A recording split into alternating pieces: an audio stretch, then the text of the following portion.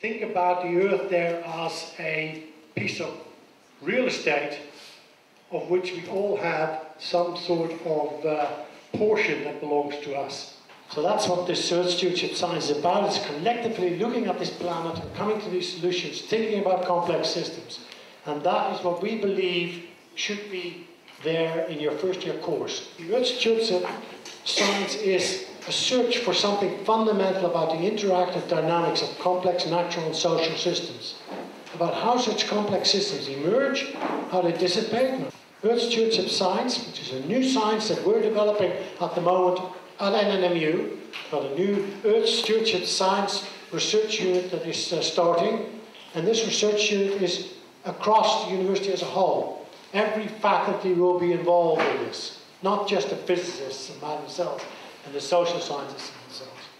It's Earth in terms of the commons, something that we all own, something we're all part of. When you talk about CO2 emissions and who is a champion and who is not, it is, for scientists, it's very important to say how you define that. You could say, and I heard this several times, China is the biggest emitter of CO2 as a nation.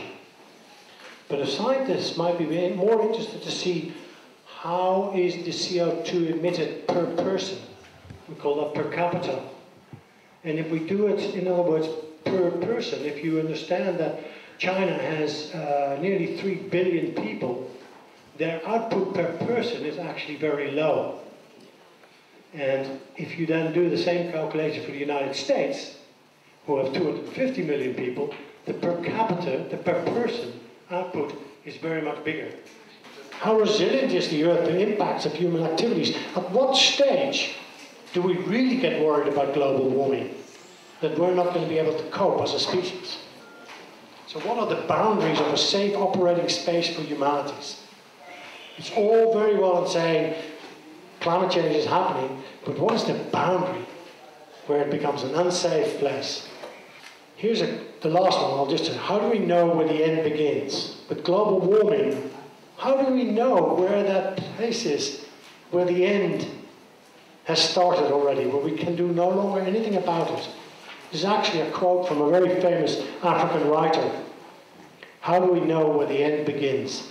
I think it's a fantastic question to go away with. And that we have to move into a completely different way of thinking about systems, social systems, natural systems. They're very complex. And that's something I believe your generation is going to have to come to grips with. And here's some stewardship of systems. How does nature work? Natural system. How does the Earth work? How does the Earth actually suck up some of this CO2 in a natural way? How can it cope with it? How do societies work as a system? If you're a social scientist, it's easy to say, well, we've got all these social engagements, but how does the system as a whole, everybody in the world, social systems, how does that work?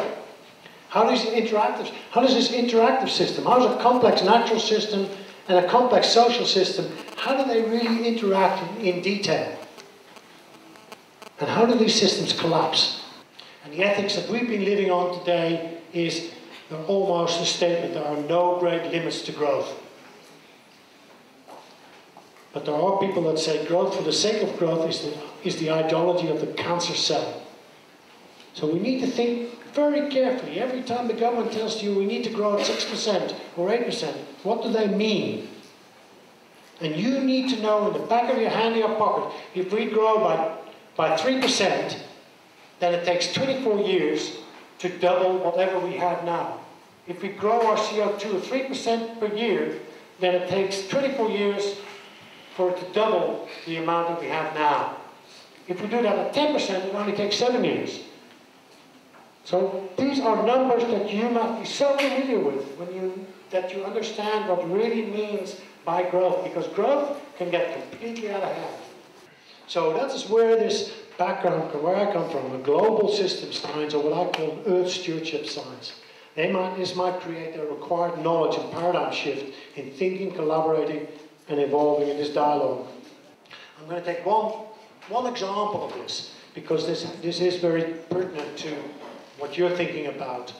Where will our energy come from? Eskom tells you every day, turn off the geysers, use less water in your house. We are very much at what I would call a critical point. If you go over that critical point, things will collapse. And this is South Africa, a very good example of where we are very much at that critical point. Can we manage this? Where is our energy going to come from?